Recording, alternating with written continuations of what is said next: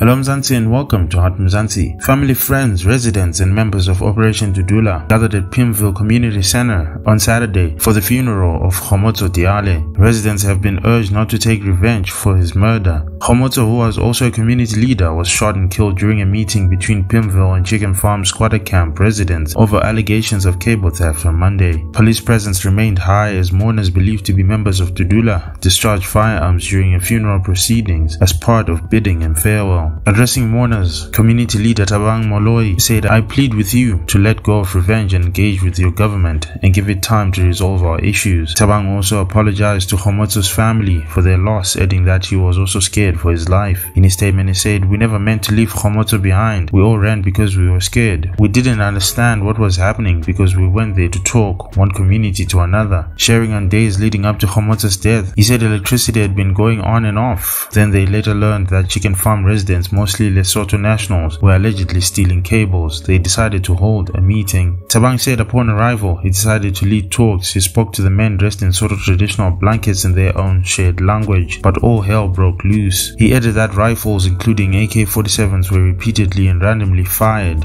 Both Tabang and Lux said there were rumors that a particular group of people were coming for them. Lux urged the community not to strike back, saying the office of the presidency of Lesotho is called to apologize. In a statement, he said, "We're in this mess today because our leaders who thought brown envelopes were better than people. We're not going to make this battle about Basotho versus South Africans, but we're going to deal with the criminals."